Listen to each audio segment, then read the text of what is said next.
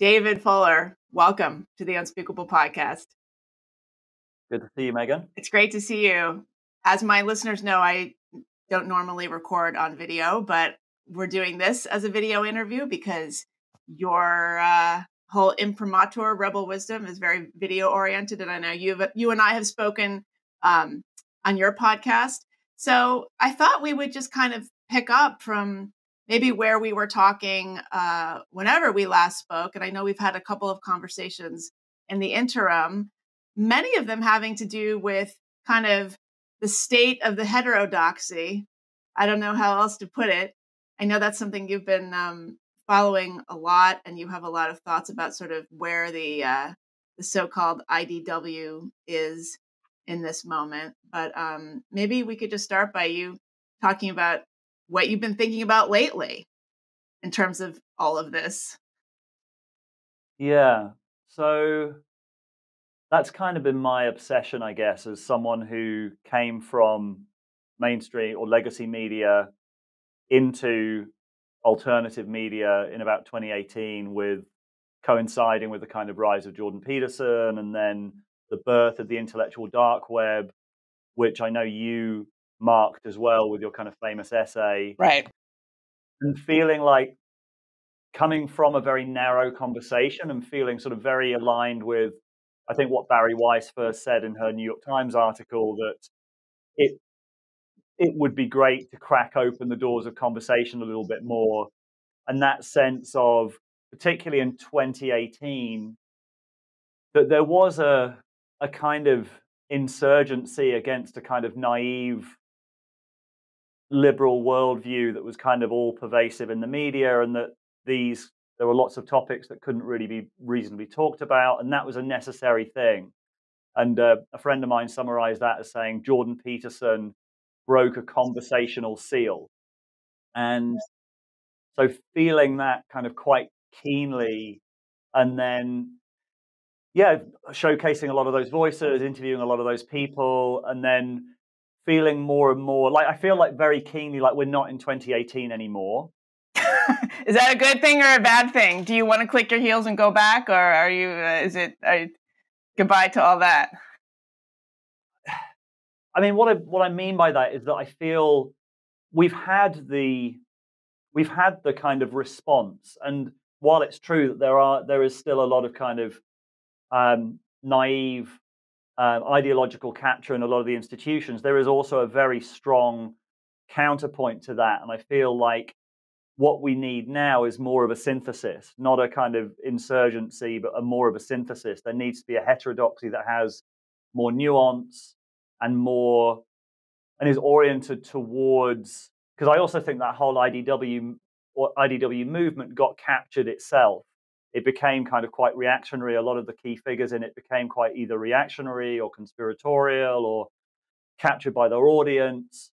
And the sort of the big picture is, if the IDW, as it was first framed as a kind of alternative sense-making enterprise, and I fully believed in that at the time, I was really reassured to see that there was sort of something of a bottom-up response from the internet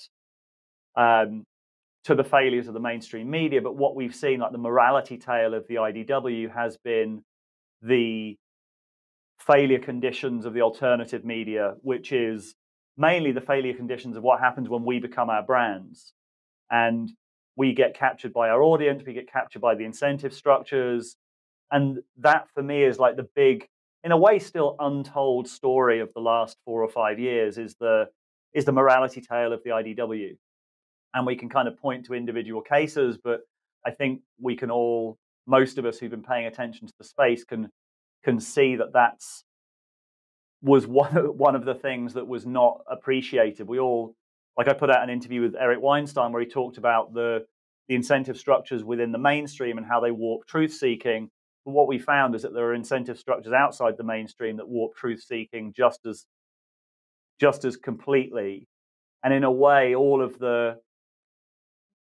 this is why I talk about the crisis of sense making a lot, and the way that we're impacted by all the different kind of ways that we encounter the world through filter bubbles and incentive structures and the race to the bottom of the brainstem.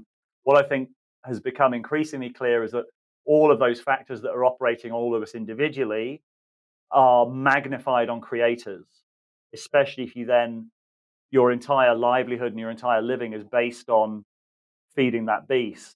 And I think we've seen an awful lot of people get lost in that kind of incentive overload of information that's been coming back.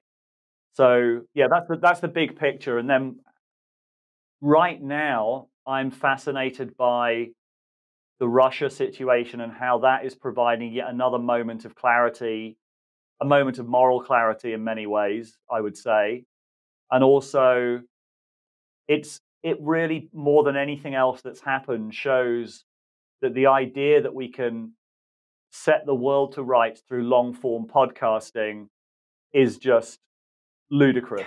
Like, it just demonstrates we need the institutions desperately. We need functioning structures, and we need functioning media. We need all of these things. And it's like, and for me, that's it's a little bit of a relief in a way. Like, to be honest, the Russia thing has been a bit of a relief because I've seen a lot of people humiliate themselves who needed to be humiliated with their kind of hot takes on blaming it on single factors like, oh, it's because of wokeness, or it's because of this or because of that. And it's like, that's insane. And I think it's also a kind of wake up call for what really needs to happen, which is, I think, some rebooting of the institutions and the necessity of the institutions. Yeah, the wokeness take, that doesn't, I'm surprised to see otherwise intelligent people really doubling down on that. Can you explain where you think that's coming from? Is it just reflexive at this point to want to blame everything on wokeness because it sort of feels good viscerally?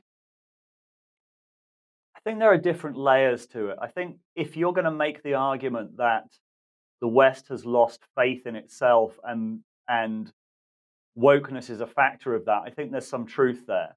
To say that there is this very influential viewpoint in the West that basically sees the West as a kind of, the West values as essentially a cloak for nothing but power, and that effectively we're just the same as Putin.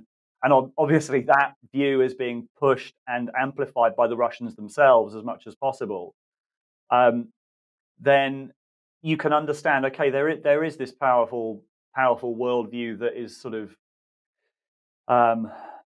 attacking the West from within. I think there's some truth to that. But if you're going to reduce down like geopolitical history and Russia's imperial ambitions and Putin's kind of increasing isolation and all of these different factors that have led to where we're at now to, oh, it's because the military is now insisting you put your pronouns in your bio or something like that. It's ludicrous. It's completely insane to reduce it down to that. But at the same time, I do think that there is some truth to the idea that there are enemies within. But I think there are enemies within on all sides. There's the kind of QAnon phenomenon on the right that kind of is very pro-Putin and is equally. And what I say about the wokeness thing is it's not wokeness as much as it's the split over topics like wokeness. It's actually the culture war itself that is the weakening thing, not necessarily one side or the other. It's the fact that these things have become incredibly divisive and are tearing our societies apart. So in a way, it's one side of the picture, but the whole picture is that it's the culture war over these topics that is the fundamental, or one of the fundamental things I think that Putin is looking at and saying that this is weakening the West. Mm-hmm. Well, let's just back up a little bit in case there's anyone in my audience who's not totally familiar with you. You come from legacy media. Well, haven't heard about the war in Ukraine yet. Yeah, well, who knows when this is going to air? So it might be over by the time I post this in a week. But okay, so you came from legacy media. You are like a Gen X guy. You did not grow up in the world of podcasts and YouTube. What was it like for you to be working in mainstream media when you did, and when did you sort of start to become frustrated with it? So I trained as a journalist in about 2002. I started working at the BBC originally as an online journalist. when that was sort of when that pretty much first started, and then transferred over, trained in TV in 2005. And I worked as a foreign producer for many years at Channel 4 News, covering things like the Arab Spring and kind of geopolitics. And then in 2012, I left. I actually did a couple of documentaries about Russia after I left Channel 4 News. So I was doing mostly documentaries from about 2012 onwards. But I've had a lot of experience within the newsroom at the BBC and Channel 4 News, which I think is it's an interesting place to be, because you do start to really see like what the contours of the conversation are in a very sort of up close and personal way. And my sense of where the conversation was very narrow was actually related to probably more spirituality than anything else. Was the sense that most of our metrics and most of the way we understand the world is very materialist, it's very rationalist, I was very aware of how the conversation was kind of shaped by the sort of new atheist worldview, and I was doing a lot of meditation practice, I was doing a lot of kind of transformational work, and feeling like there was a more interesting story that wasn't being told about deeper purpose and why we were here, like the bigger questions of life, like why we were here, what are we capable of, and just feeling like the news agenda was so narrowly focused on a very small number of metrics, like GDP, for example, rather than what makes a life worth living. And so that was my initial feeling of where I felt my level of frustration, and it wasn't really and so that was what I really wanted to be doing when I left, was making more films about that. And that's why I was so drawn by Jordan Peterson when I first heard him in 2017. And wow, this kind of like deep mythological perspective that just felt really, really resonant. And I still would urge anyone who has a kind of opinion about Jordan Peterson to go back to his initial lecture series, The Maps of Meaning from 2017, because his is a really fascinating, very complex kind of theory of everything that I still think is brilliant, really fascinating. And so from there, Jordan Peterson, I then went on to other thinkers like Ken Wilber and other kind of philosophers. And really since then, Rebel Wisdom has been about trying to look at cultural topics and explain cultural topics through the deeper philosophical, psychological lenses, very much feeling like we're in a time where those lenses are now increasingly relevant. We've all got a sense that some of the frameworks that have been kind of ruling our lives are breaking down, like this very technocratic, rationalist way of understanding the world is sort of increasingly breaking down. And one of the themes that we talk about is the kind of return of I sort of see it as we're in a post-secular age. So we're seeing all of these manifestations of kind of religious phenomenon coming out after the end of a sort of the death of the kind of technocratic worldview that was symbolized by and globalist worldview as well, that was symbolized by Trump and by Brexit. And I think now what we're seeing is a lot of these kind of religious impulses making themselves known through politics in terms of woke and MAGA or QAnon. And this is, those are the most interesting lenses that I find to kind of try and understand what's happening at the moment. And I find it so much more fascinating to look at things through a kind of religious lens or a philosophical or psychological lens, because I just think those are far more interesting conversations to be had. Oh, I didn't realize that this had started with Jordan Peterson for you, and he's the classic example of audience capture. I mean, do you want to talk a little bit about just your journey in terms of your relationship to him and his work and his persona? Have you interviewed him? What's your relationship to him personally? Yeah, so I interviewed him in 2017, and that was the first piece that was put out on Rebel Wisdom. I interviewed him on 2017. I then put out a documentary about him that was the first film that came out, but then he had that famous meeting with Cathy Newman and I'd been working with Cathy Newman only a week or two before in the Channel 4 News office. So I was like struck by this incredible synchronicity because I'd just done the first documentary about Jordan Peterson. I used to work at Channel 4 News, and a lot of what I'd been talking to Jordan Peterson about was synchronicity. So I was kind of struck by this kind of obvious synchronicity. And then I put together a film called A Glitch in the Matrix about the layers of what was going on during his conversation with Cathy Newman, and then what it reflected about the media, what it reflected about gender politics, what it reflected about our moment in time in the sort of post-Trump era. And that was the thing that went really viral and pretty much gave birth to Rebel Wisdom. Okay. So he put that on his channel as well.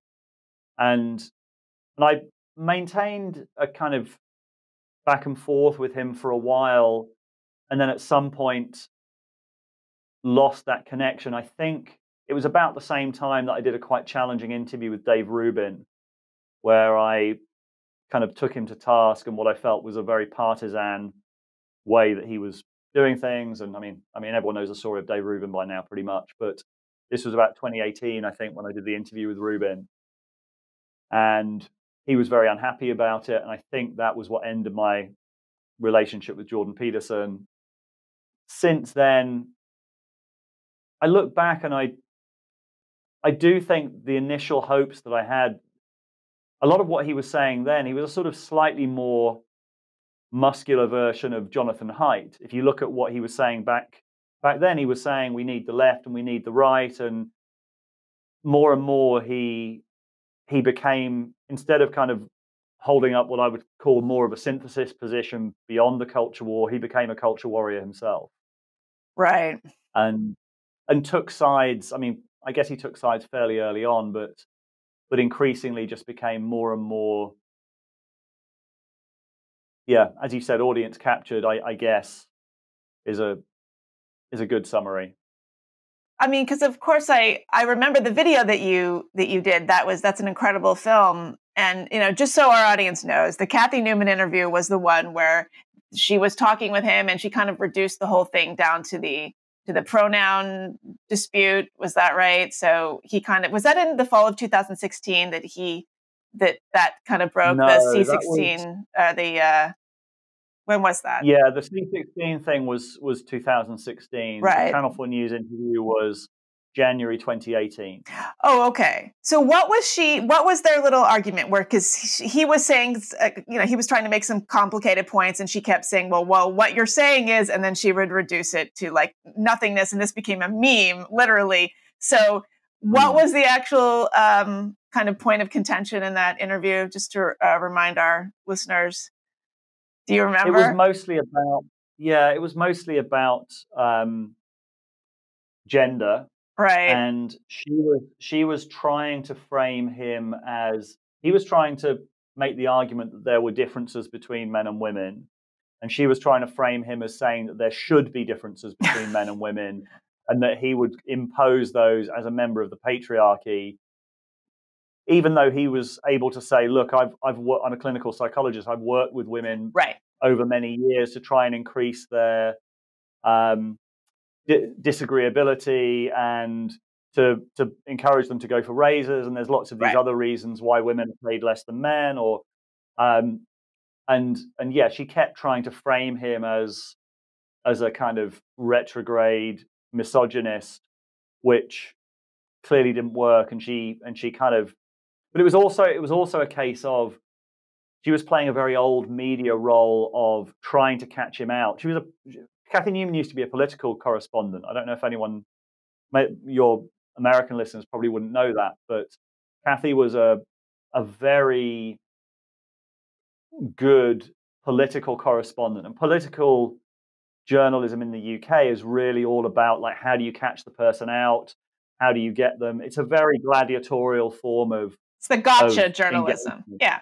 As we call it Very here. much Yeah. so. Yeah. Yeah. Yeah, very much so. And so she came from that origin. And she also came from that origin where the Houses of Parliament, political journalism is probably one of the last bastions of quite really misogynistic what kind of interaction. So I think she was sort of quite alert for that and kind of expected that that's who she was going to deal with.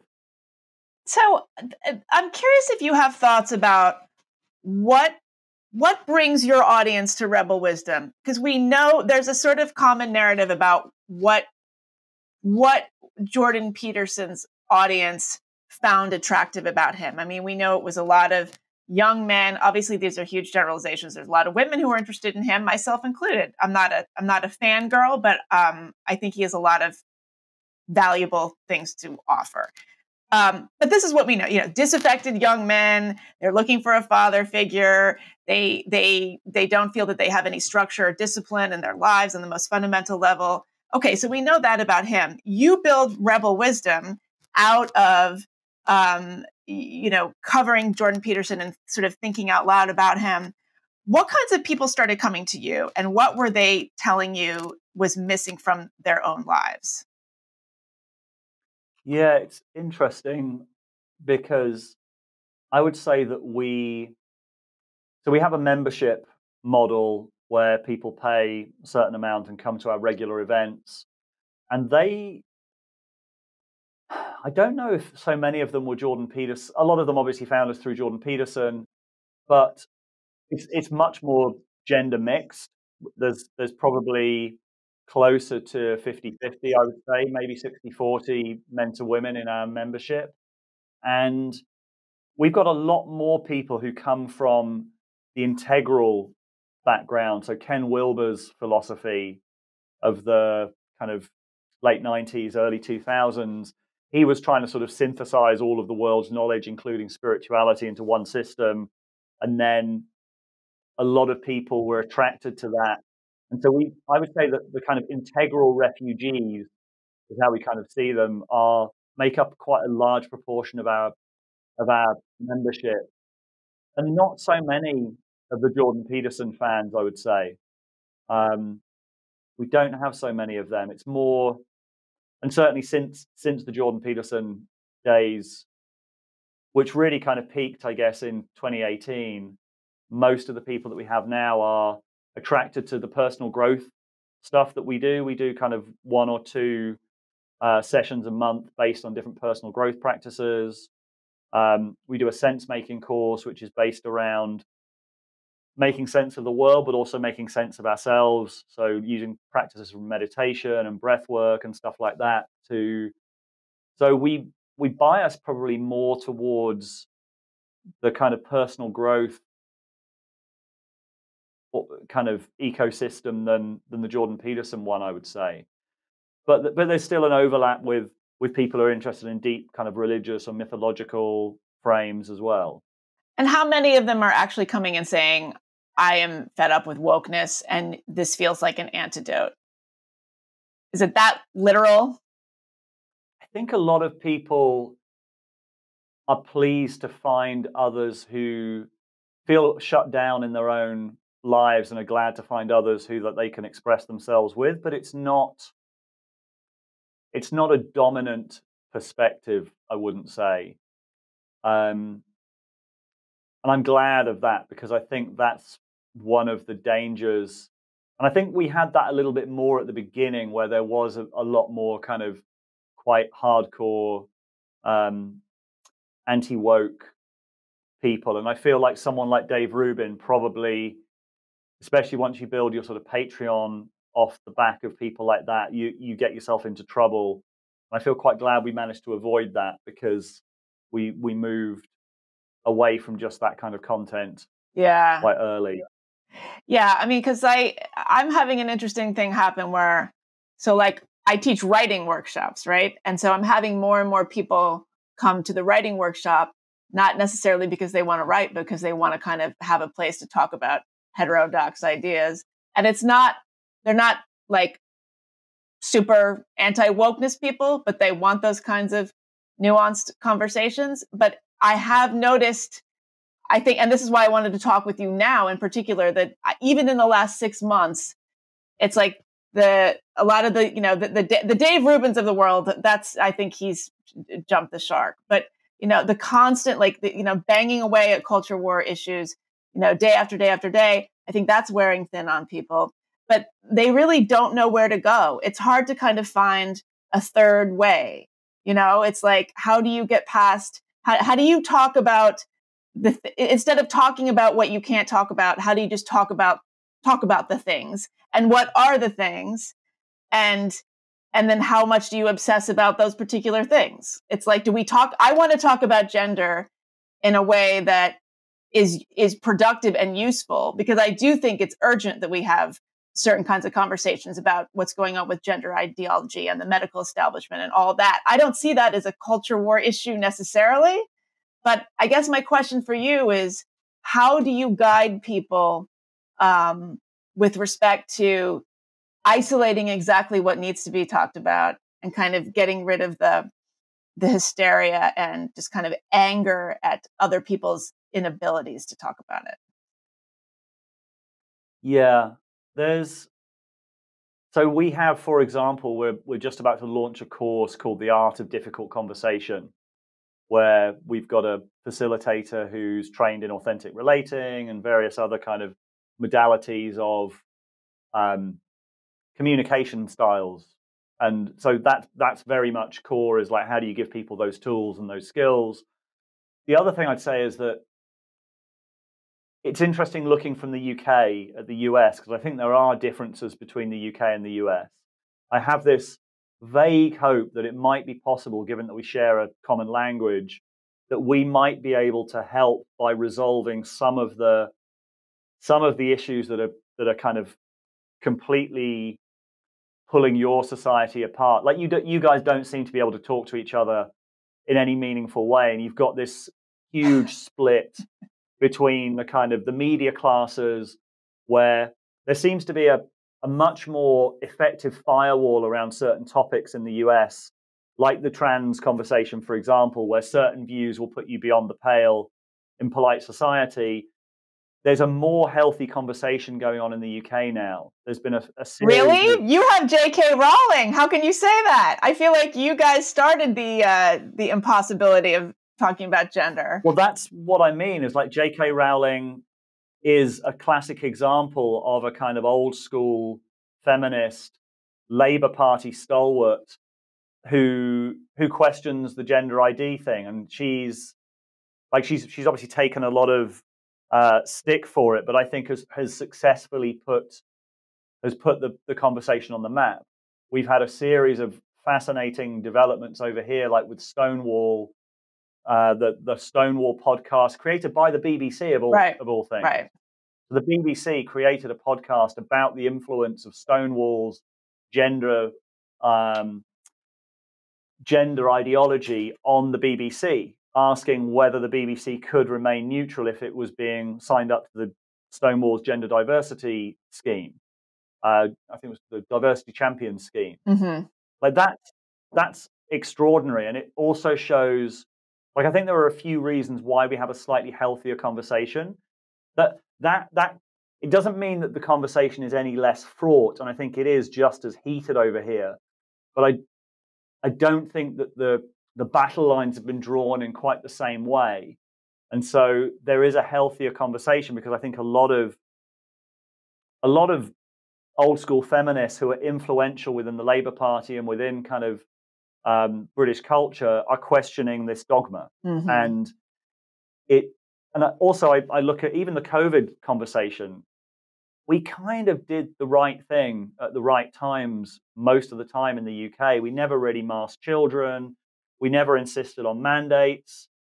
We never insisted on vaccine passports. We never divided society based on your vaccination status. We kind of muddled through in a fairly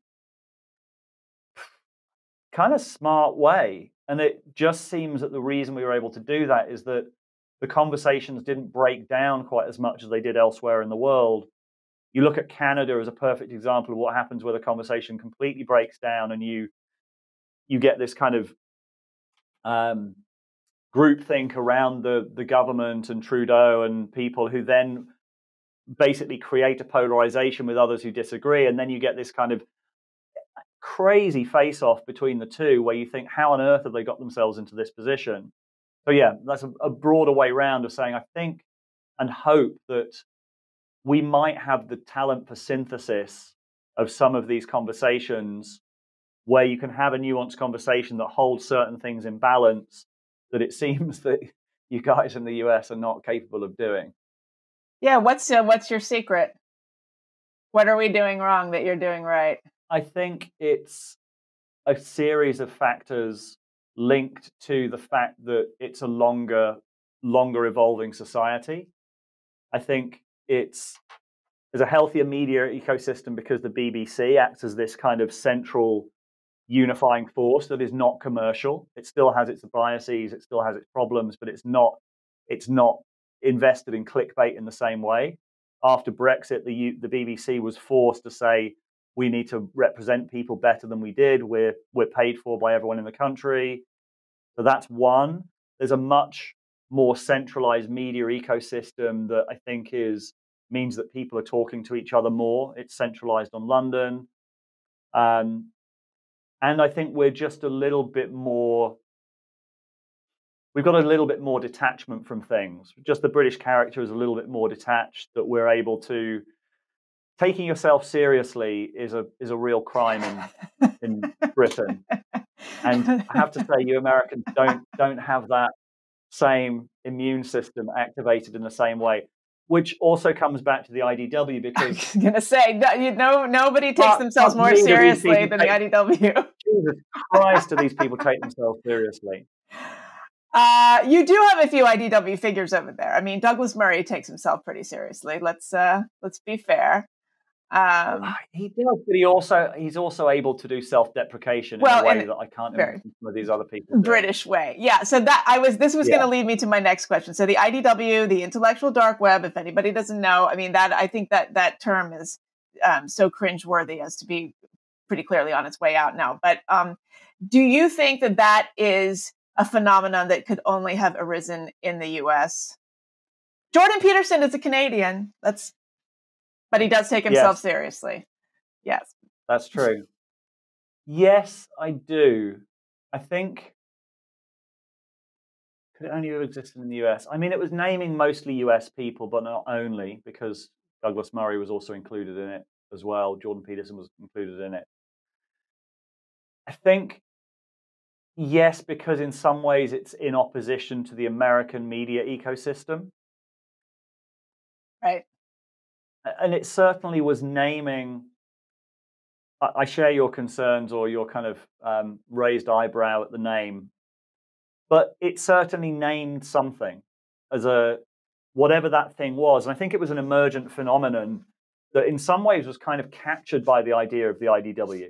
And in a way, the big tragedy for me was that, and partly to do with the egotism of the people involved, was that it was captured and identified with this group of people rather than the potentially kind of emergent, bottom-up, decentralized phenomenon that it could have been, and that some other people were trying to kind of create, like conversational clubs or spaces where people felt able to express themselves. And I feel like that was one of the big missed opportunities back in 2018 and onwards, was that it was captured by these like massive debates on the stage and these sort of like WWF style smackdowns between different public figures, rather than what is the cultural need that this is fulfilling, and where are these, how do we create environments where people feel, if so many people feel shut down and unable to express themselves, how do we create environments where they do, in a way that means that it won't kind of go septic, go underground, or become the most toxic version of those arguments. Yeah, the whole "come debate me" invocation is very limiting, I think. I mean, I talked about this with Sam Harris when he was on the podcast. I don't like to debate people. And sometimes I think that's because I'm just being like a coward. But I really don't think it's a productive way of having a conversation, because by definition, you're trying to win and get the other person to lose. And that's actually antithetical to the mission, right? I mean, the UK has its own history of debate societies, and that's like, very much part of your tradition. Our debate here in the US is about ratings. It's about yelling at each other, in very, very short television segments. So I think you're right. I think it's impossible to get the sort of nuance that was the thing that was so exciting about this emergent kind of conversational sphere. It was kind of doomed to fail with this kind of media structure. But I do want to talk with you about a podcast that I think your listeners and mine will be familiar with, which is Decoding the Gurus. So this is as meta as it gets. Okay, so now we have people coming on. We have the YouTube pundit class talking about what's wrong with legacy media, and now we have another set of podcasters commenting on the new podcasters. So Chris Kavanaugh and Matthew Brown are the hosts of Decoding the Gurus. I think it's a really fun podcast. They critique everyone from Jordan Peterson to the Weinsteins. That would be Eric Weinstein and his brother Brett Weinstein, and Brett's wife Heather Hying. They're the evolutionary biologists. They've been on my show. People are familiar with them. What do you think of Decoding the Gurus? And are you a guru yourself? You can actually go to Reddit, where someone posted 2 days ago on the Decoding the Gurus subreddit, where do we stand on David Fuller? Wow, you've made it. Well, I don't want anyone to stand on me if I get a chance, but it's interesting. How do I see the Decoding the Gurus? I like Chris. We've talked a few times. I think that what they do has a large amount of signal. I think it has some noise. They're quite controversial in the heterodox contrarian sphere, and I think I kind of seen quite badly. I think some people would see them as kind of ankle biters or clout chasers.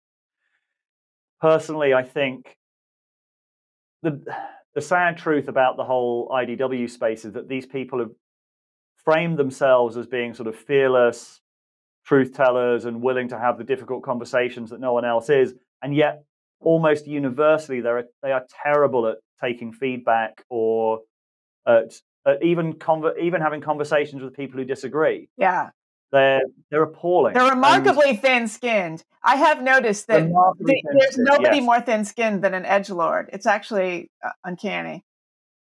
Yeah, and that's not good. And Chris makes the point that it's worse if you frame yourself in the way that you are open to that, and yet you're not. Because if you were just a partisan, if you were kind of in the dirtbag left or the kind of alt-right or whatever, and you were just a partisan, no one watching has any other impression other than they're a partisan. Whereas if you frame yourself as kind of the good faith person who's willing to have the conversations other people aren't, and yet that's not what you're doing, then I think that's a real problem. And so I think that criticism is really important. I think Chris and Matt, as I say, I think they're good faith. I think they sometimes walk the line between sarcasm and snark. And I've made this point to Chris in a piece that I'm probably releasing fairly soon. And I really wonder how that's going to go down, because it does feel like a kind of reaching across the boundaries in a way that I think is absolutely necessary. I see the way I look at the ecosystem, the information ecosystem, is that the intellectual dark web named this sort of emergent phenomenon and a certain number of people who were a counterpoint to the mainstream narrative.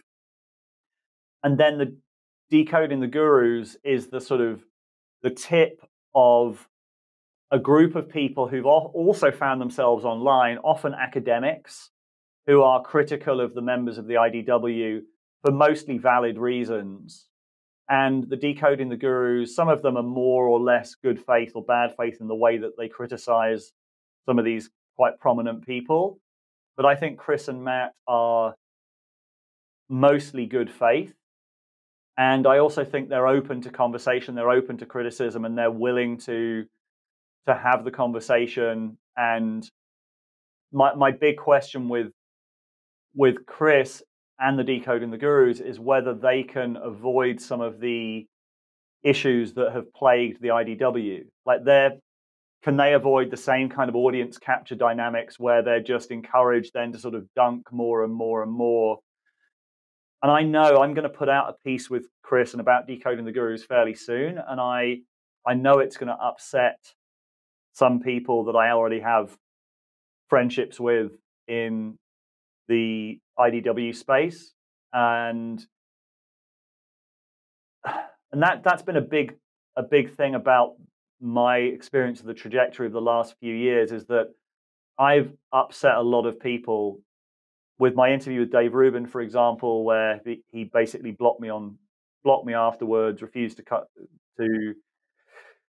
continue the conversation. James Lindsay, the same thing happened to, and there's been various others. Obviously, kind of, I was critical of Brett and Heather as well with their, what I see as very irresponsible messaging around COVID, and I called them out. Well, I actually was in dialogue with Brett for a lot behind the scenes.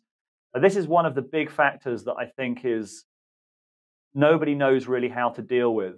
People are trying to wrestle with it in real time, but no one really knows how to deal with, what do you do when your friendships coincide with your attempt to get at the truth, right, cross with like the incentive structures and your friendships, and like, you can hear Sam Harris very much kind of wrestling with that in real time with his, when he also did something similar where he was very critical of Brett and Heather. And I was in contact with Brett a lot behind the scenes, asking him to come on and have a dialogue around some of the stuff he was doing, asking him to host medical figures who were getting in touch with me and saying, I'm really concerned about the messages that Brett's putting out. I used to be a fan. I want to go on his podcast and have that conversation. He refused and still has not hosted anyone who disagrees. And I did a series of pieces because I was really worried about this kind of increasing contrarianism and conspiratorialism that was kind of coming into the heterodox space, and definitely lost a lot of kind of the audience off the back of that, got a lot of criticisms, and I still don't know if I did the right thing, because I don't know if there is a right thing to do in that environment. But yeah, I found it deeply difficult and uncomfortable at the time, which was last summer. And yeah, there are these very sort of deep ethical, moral issues that we don't know how to deal with when we've fused with our, like, we used to be sort of protected by the institutions in a way, like the news organization would have a certain perspective, whereas now we're all our individual news organizations. We don't really know what the rules are when they overlap with friendship, or when they overlap with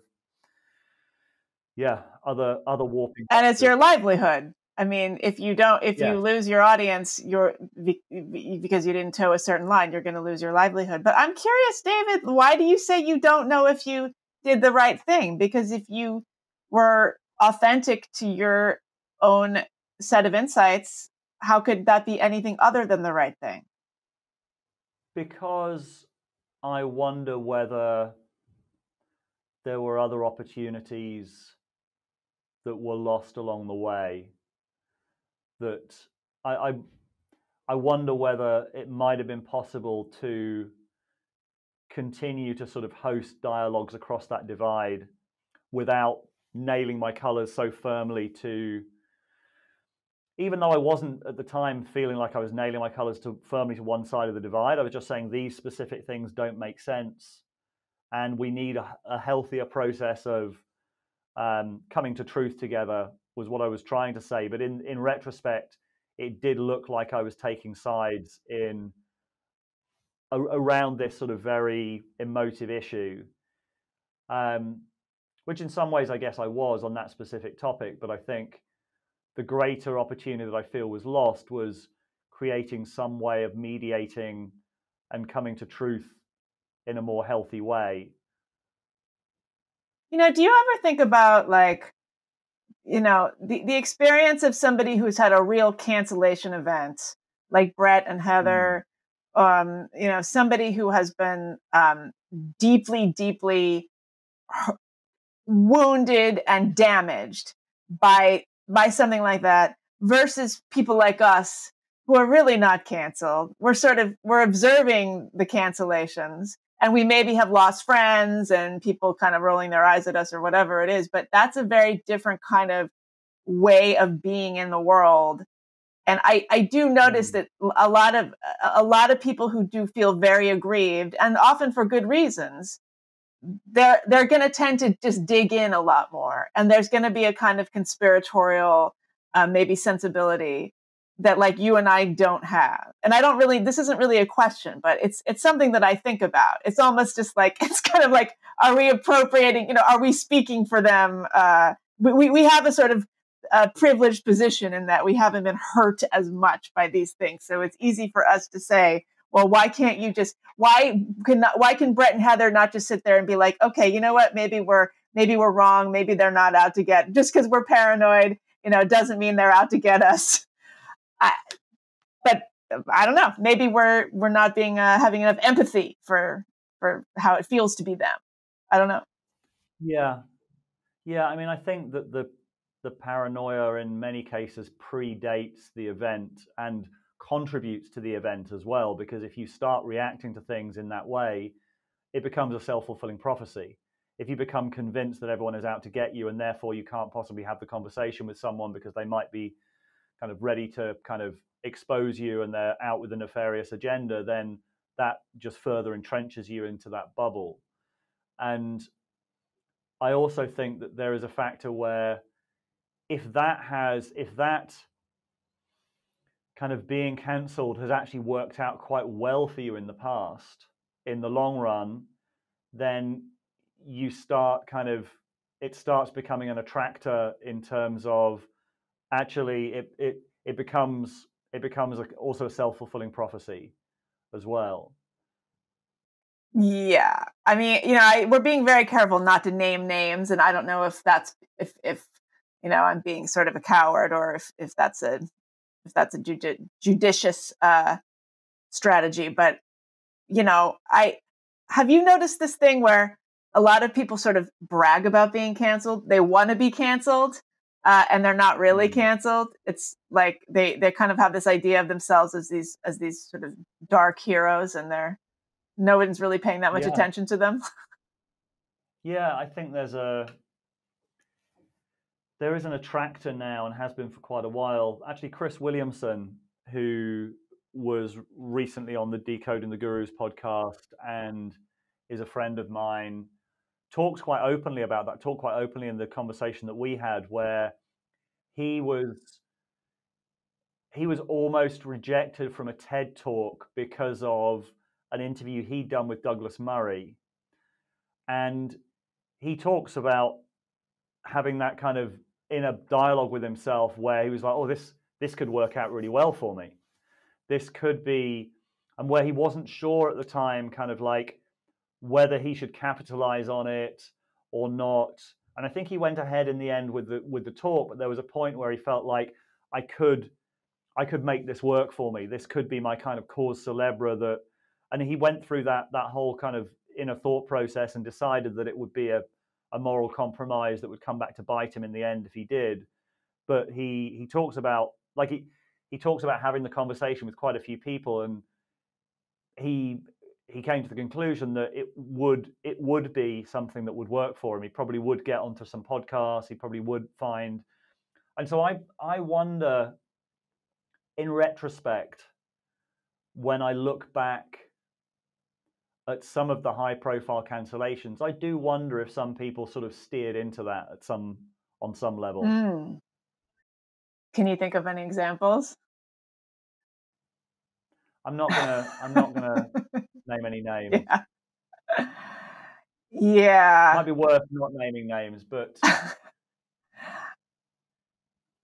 yeah. I mean, well, there's the people who steered into it, but are those people who were already sort of professional media people to begin with? Because there's that cohort, but then there are just the regular kind of academics or just people who find themselves caught up in this, and then they become almost folk heroes, and they sort of lean into that. Yeah, I mean, the other thing to note is that you've got to be careful when you're talking about cancellations, because you can only be cancelled really by your own in-group. Exactly. And a lot of people who are kind of claiming to be cancelled, it's like, well, you being criticized by the New York Times doesn't matter because that's not your in-group, Right. whereas someone else being criticized by the New York Times. And the other thing is that, what does bravery look like in the alternative media environment? For me, it has to look like saying something that your own audience is going to disagree with. And we should be looking for those people who are willing to say things, because you can start off by saying things that is kind of counter mainstream. And I would put myself in this category as well. Like, I sometimes get comments on some of the videos that I put out on Rebel Wisdom saying, "Oh, call this Rebel Wisdom. This is conventional wisdom. You're a media shill." Because I'm trying to put out a slightly more nuanced perspective than just contrarian heterodox takes all the time, because I find them pretty boring. And I kind of want to respond to that and say, well, actually, yes, putting something out that I know my own audience is going to disagree with, I do think that's kind of brave, and that is kind of what rebellion, I think, looks like in the alternative media environment, is that you may start off being anti or critical of the mainstream, but once you've built your ecosystem, that's a new you're no longer heterodox because that heterodox ecosystem has become a new conformity. Homodox? So yes, exactly. I don't know what the word would be. Yeah, the homodox academy. And so then you've got it's the same thing that I guess great artists of the past, like David Bowie, realized, that you'd have to keep reinventing yourself, because if you don't, then you end up with an audience who just want to hear the old tunes from your last album rather than what might be really alive for you right now. But David Bowie had a record label that would stay with him and continue to pay him. That's a good point. Yeah, I'm using David Bowie as one example, but I think the kind of the broader point works, even though I wouldn't compare anyone I know to David Bowie. That's but it's like, this is the thing, now that we're so siloed, everybody is a free agent. Everybody's relying on direct subscribers. I mean, this is what happened to the New York Times. As soon as the New York Times became dependent on a subscription model, the digital subscribers, it wrapped itself around the flag of the resistance, of the hashtag resistance. And it became what we see in the New York Times today, which is highly, highly worthy of criticism. Not entirely, but I mean, the direct to subscriber model is it rewards saying the same thing over and over again. Reinvention is going to be a self-sabotaging proposition. Yeah, and just to dig a little bit further into that dynamic, it means that if you put out something that's going to get people to unsubscribe, that's the kind of kryptonite stuff that you won't go anywhere near, which for the New York Times has become anything that doesn't toe the line on gender pronouns, for example, or any other topic. So it's more that you're much more likely to lose people who you offend by putting out stuff that might challenge their pre-existing biases than you are to attract new people. Right. Something like that. Right. Well, so when you left legacy media, what did people think, that you had kind of gone rogue or something? Like, what was what were your relationships like with your colleagues? I actually asked a friend of mine to make some delicate inquiries to find out how I'm seen, because there was I mean, Channel 4 News is pretty much, it wasn't as bad while I was there, but it became the wokest place on TV, and Channel 4 is kind of the wokest TV channel in the UK. Also very, very, very good news organization, but I know that they did think that I'd gone kind of crazy when I left. More to do with the gender stuff, from what I understand, than necessarily just the Jordan Peterson interview, because I'd been putting out stuff, and we also started leading men's retreats as well, kind of independently of the media side of Rebel Wisdom, but it was something that happened at about the same time, and I think they really didn't understand that at all. It's interesting. I wanted to ask you about that, because one of the things I've been thinking about, believe it or not, are sort of heterodox women's retreats, because this is a very male-dominated space. And anybody who knows me knows I'm the last person to want to like have separate categories for women's things. And I don't, I think we are anything but an oppressed group. I think we actually are doing better than men in a lot of ways. But in this kind of ecosystem, there are very few women speaking out for a lot of reasons. And I think some of them are pretty obvious. The social penalties for speaking out, it's not that they're worse for women, but women tend to be in general more sensitive to those penalties. So I've been thinking about ways to kind of bring women in, but I also kind of cringe a little bit because I don't want to be like the women's guru. So I'm curious why you thought it was important to have men's retreats.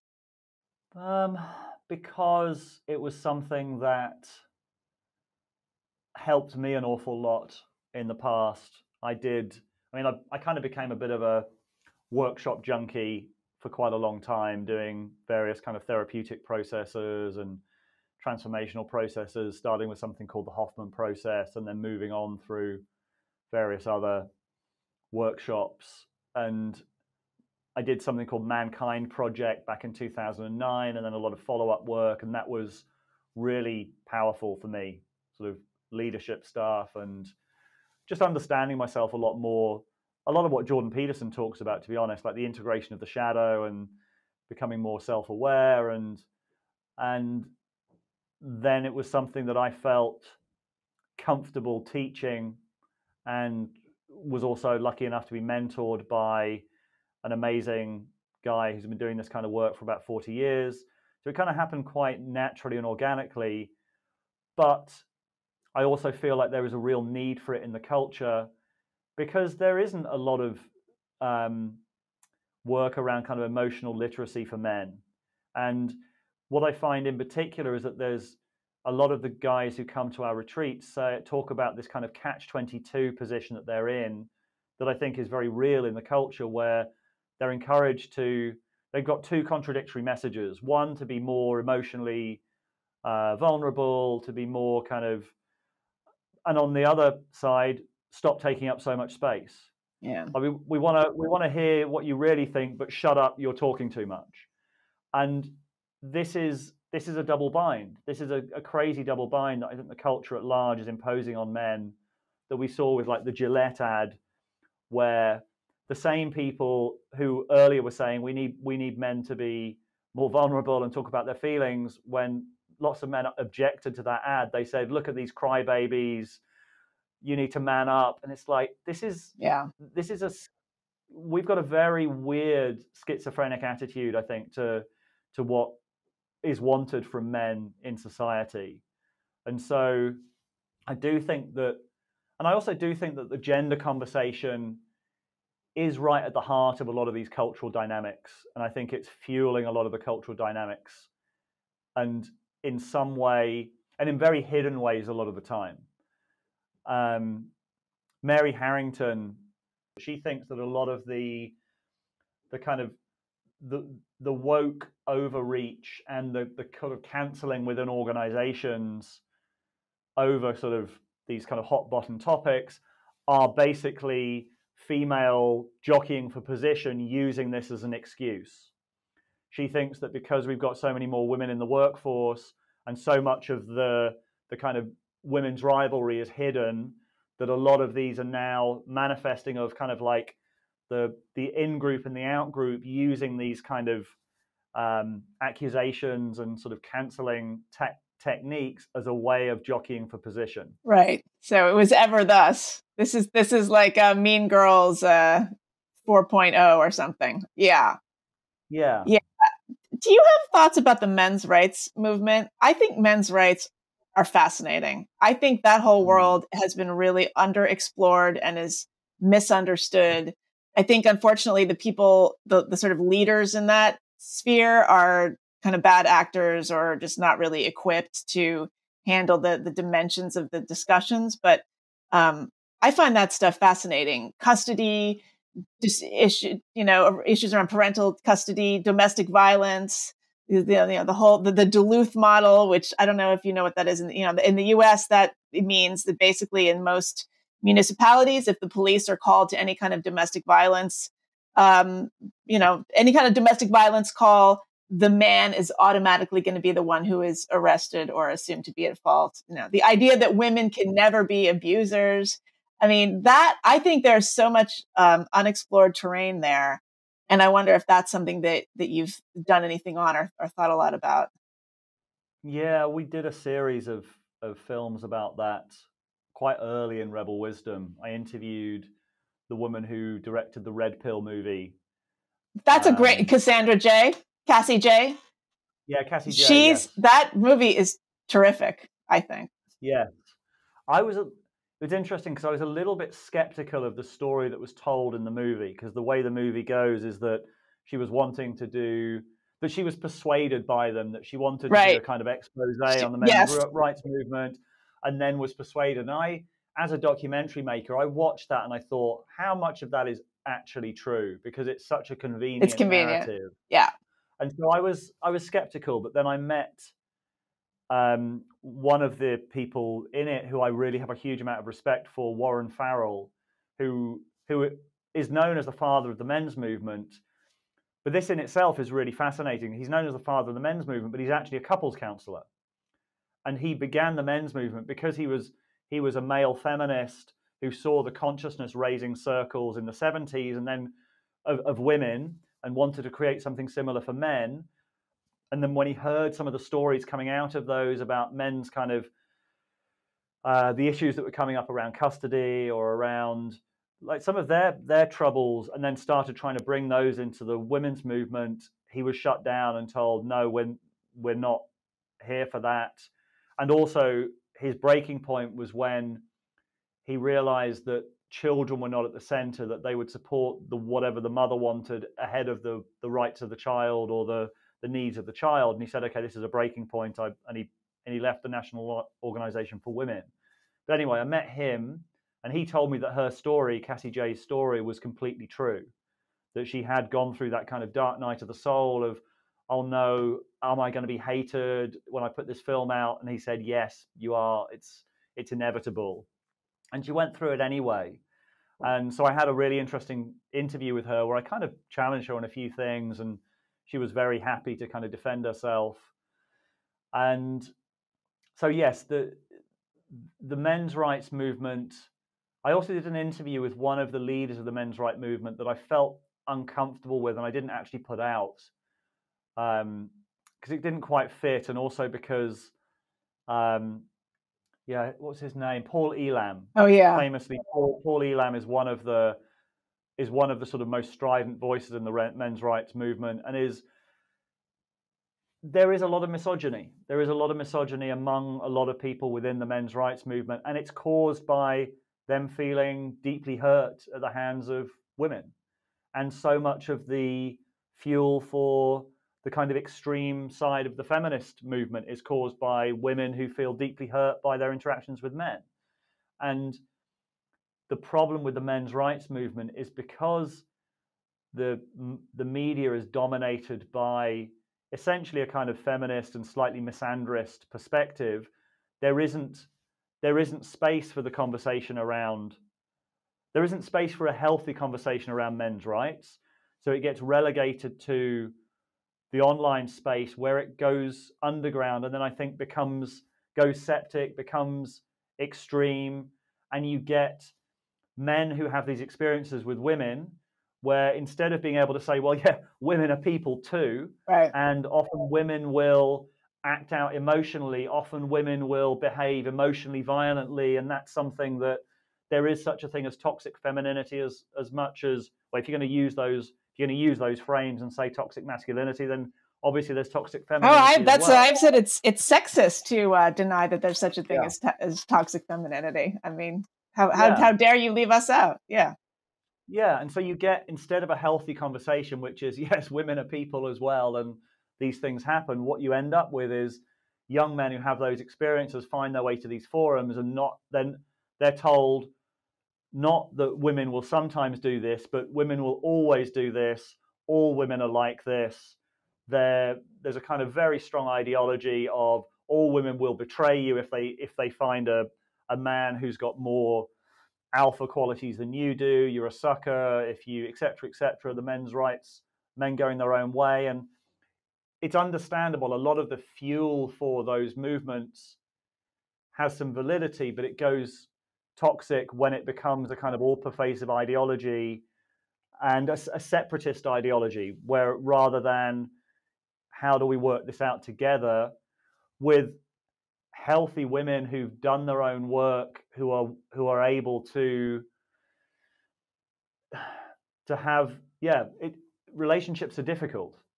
And this is the very thing that Jordan Peterson was getting at when he first emerged for a lot of people, right? I mean, this was what was compelling about him, because he was kind of synthesizing all of this in a way that was fairly legible and pretty even keeled. And now he's kind of lost that thread. Well, I mean, before I let you go, David, I mean, you and I have talked about this idea. I kind of want to call it the Heterodox 2.0. We had the IDW crowd, and now there are people like us sort of trying to do a slightly more nuanced take on some of these ideas. What do you think is the future of this space? I mean, we've talked about that a lot, but really in concrete terms, do you have a vision for all of this going forward? I mean, it's a good question as to how much there is this space anymore at all. Right. There is no there. There is no space in this space. Yeah, that's true. Yeah, given the fragmentation that's happened and the kind of famous fallouts and a lot more subterranean fallouts between a lot of the kind of the high profile members of the heterodox space, I think we have to look at process rather than content. I think, as you said before, you were pointing to like the limitations of something like debate. And I think the most interesting conversations now are around what are the techniques, the practices, the technologies that we can use to facilitate good faith dialogue. How can we create spaces where people feel we're able to kind of establish trust, we're able to establish protocols of interaction among people who are able to go there? Because I also think that you can't go there without recognizing all the ways we go off track, whether that's kind of emotional hijack and developing emotional literacy, or whether it's incentive hijack by people performing for their in-group rather than trying to negotiate and kind of come to a dialogue, which is the other factor to bear in mind, is that it takes bravery often to be a kind of emissary from one tribe to another and have those difficult conversations where you're going to get blowback from your own side. Famously, that's the most dangerous place to be in any kind of peace negotiation, and you often will get far more criticism and danger from people on your own side who feel that you've betrayed them. So I feel like the camps are so well established. And another piece I'd highly recommend is my friend Peter Lindbergh's foundational piece called The Mimetic Tribes of Culture War 2.0, where he talked about it being a multipolar war where some of the hottest battles are on, theoretically, your own side nowadays. So I think we need to look at things like, how do we mediate between the warring tribes? What are the kind of qualities that we need to develop in ourselves? What are the kind of environments that we need to create? Like, that's where I think the conversation needs to go. Not so much from a propositional level of what's the opinions to have and the focus on just the kind of the content, but I think on the process and the ways that we might be able to come to a healthier form of truth seeking together. Yeah. Yeah. And I think so much of it is to what you're doing. You are bringing in regular people. You're not just like facilitating dialogues between people who have platforms. You have enormous amounts of people coming to your, signing up for your workshops and your classes, your courses. You're bringing the world in. That sounds grandiose, but I think that that's going to be an important component of a lot of this going forward. So, well, David, thank you so much for speaking with me as always. It's always good to talk with you, and hopefully we can continue the conversation. Yeah, real pleasure, Meghan. I think we've just scratched the surface. So Indeed. let's do this again sometime. Absolutely.